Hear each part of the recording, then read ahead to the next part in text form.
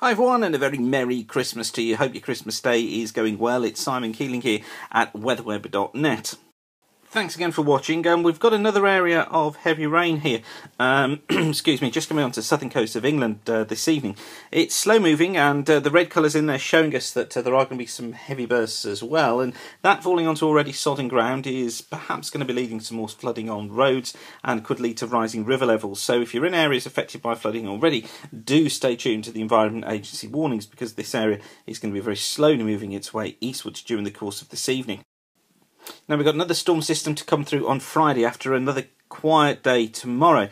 By Friday, this area of low pressure centred across northern Scotland. See the very strong winds, these gusting up to 80 miles an hour on western coast, perhaps 60 miles an hour inland. Again, strong enough to cause some minor damage and some pretty heavy bursts of rain as well, passing their way eastwards, although we're hopeful that the heaviest of the rain is further north, where at the moment we don't have the amount of water deficit that we have further south, and so flooding is less likely. However, even in the south there'll be some heavy bursts, so add on any amount of rain and it could increase the problems across southern and southeast England. But what I want to concentrate on just quickly this Christmas evening is looking at the falling temperatures that seems to be being picked up by the models now as we head into the new year.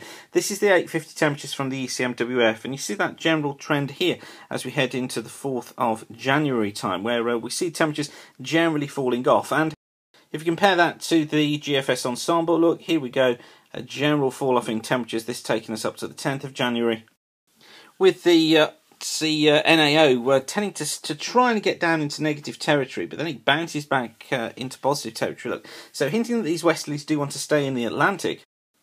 Although on the Arctic Oscillation here, we can clearly see, look here, it dipping into negative territory after the new year, and that's the weakening of the westerlies around the Arctic and the allowance of colder air to be able to drain further south.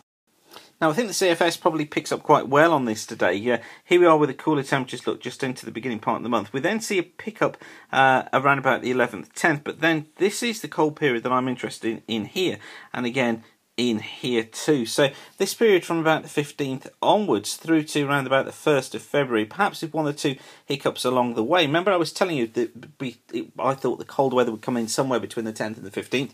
Well, here it is as shown on the CFS, and that it would last for a couple of weeks at least, and again here it is on the CFS. So these indications continue to build about those temperature fall-offs, and with a warming stratosphere, changing conditions now in the hemisphere, or at least during next week in the hemisphere, I think it'll take probably a couple of 3 weeks for that to get into the system proper, which takes us into that middle part of January, hence the reason for this cooler weather looking as if it's on its way. So just wanted to bring you up to date, let you know where we are today. Whatever you're doing, have a great Christmas evening, and thanks again for watching weatherweb.net. Don't forget to tell all your friends and family about us. You're probably watching this on a tablet or an iPhone in some places while you've got Christmas parties going on, so if you are, do show your friends and family and tell them they can watch weatherweb.net too. But for now, thanks for watching. Oh, just quickly as well, I'll keep you up to date via Twitter about the storm that's coming through on Friday, and you can follow us on Twitter at Weatherschool and at WXWeb. Okay, thanks for watching and keep the sun shining. Bye for now.